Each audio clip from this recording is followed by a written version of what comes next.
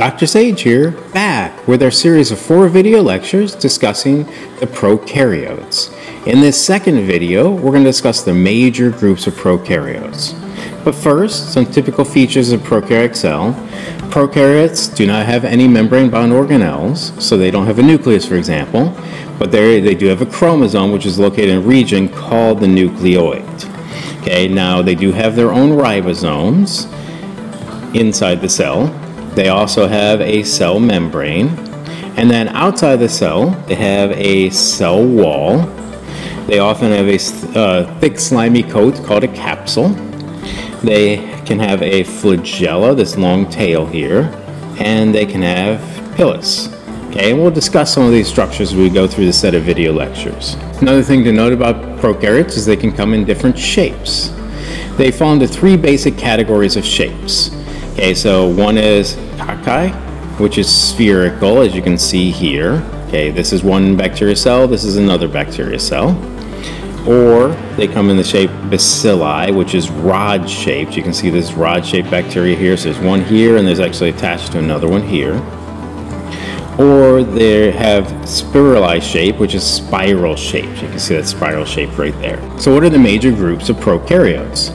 Remember, there are 2 domains that prokaryotes fall inside: the Archaea and the bacteria. Okay, so we have the Archaea, and then we have the bacteria. Now the bacteria is made up of 5 bacterial phyla, the proteobacteria, which is further subdivided into 5 classes, alpha through epsilon, the chlamydias, the spirochetes, the photosynthetic bacteria like cyanobacteria, and the gram-positive bacteria. So let's quickly run through all these different categories. First is the Archaea. Now the Archaea share certain traits with bacteria. For example, they don't have a nuclear envelope, they don't have any membrane-bound organelles, they have circular chromosomes instead of linear chromosomes, and their ribosomes look like prokaryotic ribosomes, not eukaryotic ribosomes. But they do share some traits with eukaryotes. For example, they can have introns in some of their genes, whereas bacteria don't have introns. Some species of Archaea have histones, the proteins that wrap around the DNA, whereas bacteria don't have histones. And Archaea have similar components, similar enzymes that are used for transcription and translation to eukaryotes as opposed to bacteria. Archaea also have unique traits because they're not bacteria or eukaryotes. More than half of their genes are unique. They do have a cell wall, but it has unique components. It's made out of different pieces in the cell wall of like plants and eukaryotes, or the cell wall of bacteria. They have unusual membrane lipids. Some are hyper-extremophiles, so live in environments that other organisms couldn't live in. And some are methanogens. They produce methane anaerobically. Okay, so now let's get into the bacteria domain. First group we're going to talk about is the proteobacteria, which is made up of 5 classes. The first, the alpha proteobacteria. Okay, the alpha proteobacteria, many species are closely associated with eukaryotic hosts.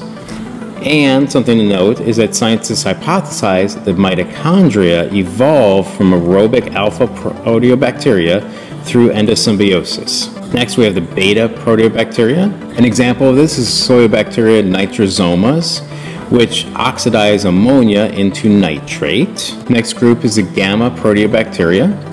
Examples include the sulfobacteria chromatium and pathogens such as Legionella, Salmonella, and cholera. E. coli is also in this group, and it resides in the intestines of many mammals and is not normally pathogenic. So some things you've heard of before, like E. coli bacteria, Escherichia coli, is in this group.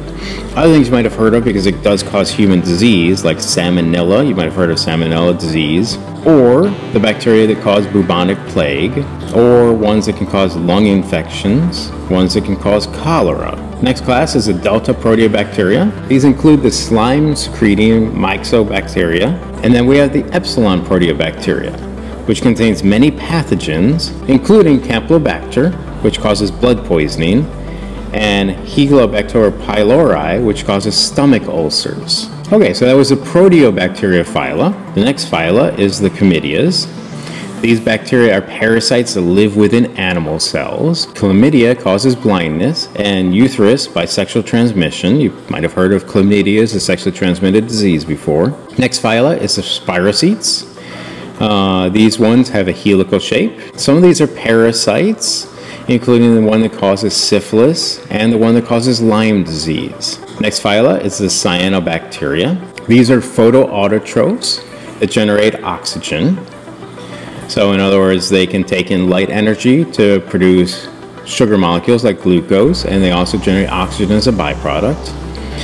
Another thing to note about the cyanobacteria is that the chloroplasts in plants likely evolved from cyanobacteria by endosymbiosis. Next phyla is the gram-positive bacteria. Within this phyla, we have bacteria that is the cause of anthrax. We also have the bacteria that is the cause of botulism. We also have bacteria that can be pathogenic, like Staphylococcus and Streptococcus. And we have the bacteria that are the smallest known cells to exist, the mycoplasms. So a lot of these human diseases you've heard of before, like you've heard about anthrax, you've heard about a staph infection or a strep infection, that's from these bacteria. And you might have heard of botulism before, which causes human disease, and is also used for people to inject into their faces, because that's what Botox is, the toxin from botulism. They inject in the faces, deadens the nerve cells, and gives them that younger looking facial expressions. So they're injecting themselves with poisons. Yay. Now, we have gram-positive bacteria and gram-negative bacteria. Generally, most species are divided into these two major groups. Both groups have a cell wall composed of peptidoglycan. In gram-positive bacteria, the wall is very thick, whereas in gram-negative bacteria, the wall is thin. So if we examine gram-positive bacteria, what we'll find is a very thick peptidoglycan layer here, okay, shown in red in this figure. In gram-negative bacteria, we find a much thinner peptidoglycan layer, still shown in red, but then outside of that, there's a second membrane, an outer membrane. Okay, that's a gram-negative bacteria. Peptidoglycan forms a rigid network. It helps to maintain the shape of the cell. It withstands hydroponic environments. And Archaea have a similar molecule. Now this name, gram-positive or gram-negative, it comes from gram staining, which is a procedure you do in the lab.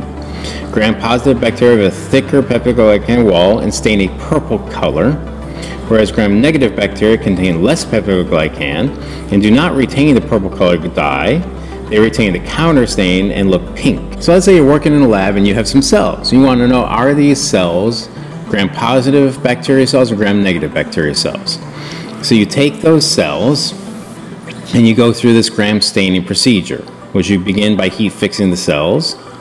Then you stain the cells with crystal violet dye, so the cells will all turn purple. Now that dye very nicely attaches to the peptidoglycan layer in the gram-positive cells, and it also will stain in the gram-negative cells the outer membrane and the peptidoglycan smaller layer. You add iodine, then you wash the slide with alcohol.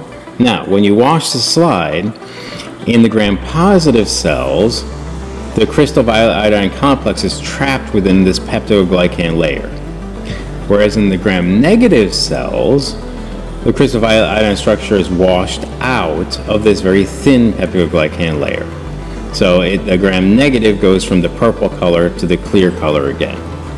Then you add a counter stain, okay, which gives them this pink or reddish color if they're gram-negative, because that then attaches to the peptidoglycan and outer membrane, whereas it can't in this one that is already stained purple, the gram-positive. So this is a simple laboratory procedure where you can determine what type of bacteria cell you're looking at. Is it gram-positive or gram-negative by going through the staining procedure. Now we also have structures outside of the cell wall. So you can have an S layer, which is a rigid paracrystalline layer found in some bacteria and Archaea. It's outside of peptidoglycan or the outer membrane layers in gram-negative and gram-positive bacteria. It has many diverse functions, including adhesion, helping the cells to stick to the structure they're attached to. You can also have a capsule, which is a gelatinous layer found in some bacteria. Again, aids in attachment to the substrate that it's trying to attach to, and it can protect the bacteria from our immune system, where we're trying to fight off those bacterial infections. Bacteria also can have flagella, which is slender, rigid helical structures composed of the protein flagellin. Is involved in locomotion, allowing the bacteria to swim through the liquid it's living in. It kind of spins like a propeller to allow it to swim.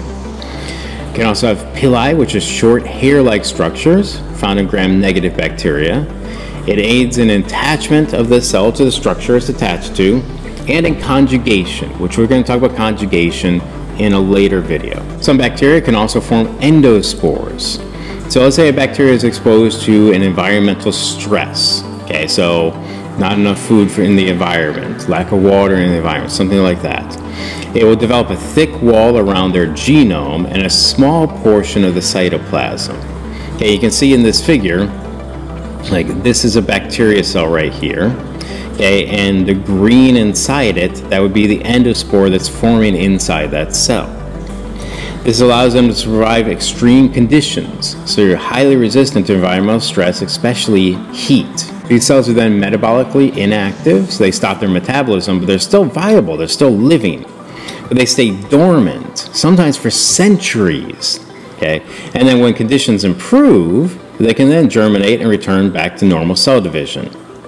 Examples of bacteria can do this is ones that cause tetanus, botulism, and anthrax. Now, bacteria, some also have internal membranes. Now remember, they don't have organelles, so they don't have membrane-bound organelles or compartments inside the cell. What happens is the plasma membrane of that cell can invaginate or fold in, okay, creating membranes inside the cell. And these membranes can then be used for metabolic functions like cellular respiration or photosynthesis. Bacteria also have a nucleoid, which is the region where you find their chromosome, and it can also contain plasmids. They also have ribosome. Now, ribosomes in bacteria are smaller than those of eukaryotic ribosomes. They differ in the proteins and the rRNA that makes up the ribosomes. And because the bacterial ribosomes are different from our ribosomes, that's one of the things we can target with antibiotics to kill off bacteria cells without harming your eukaryotic cells. Now, prokaryotes have different types of metabolism. These fall into categories. So you have autotrophs, which get their carbon source from inorganic carbon dioxide, or heterotrophs, which get the carbon source from organic molecules, such as glucose or food as an example. Then you have subcategories. In the autotrophs, you have photoautotrophs and chemoautotrophs. Photo refers to light, so they get their energy from the sun. Chemo refers to chemicals, so they get their energy from oxidizing inorganic substances. Then the heterotrophs also form into two categories, photoheterotrophs and chemoheterotrophs. Again, photo gets the energy from light, chemo gets the energy from organic molecules. So an example of a photoautotroph that you're familiar with, that would be a plant. You either get their energy from sunlight and their carbon from inorganic carbon dioxide. An example of a chemoheterotroph that you're familiar with is yourself. You get your carbon atoms and your energy from organic molecules, glucose. Okay, or maybe a nicer way to depict this is you have the photoautotrophs. Photo get the energy from light. Autotroph get the carbon from carbon dioxide or other inorganic compounds. Chemoautotroph, okay, chemo gets the energy from a chemical, carbon from inorganic compounds. Photoheterotroph, photo gets the energy from light, heterotrophs gets the energy from organic compounds. Chemoheterotroph, chemo gets the energy from chemicals, heterotroph gets the energy from organic compounds. Now of note, although some organisms do photosynthesis, all known organisms do cellular respiration. So that's the second in the series of video lectures talking about the prokaryotes. In the third video lecture, we're going to learn about prokaryotic genetics. So until then, this has been Dr. Sage.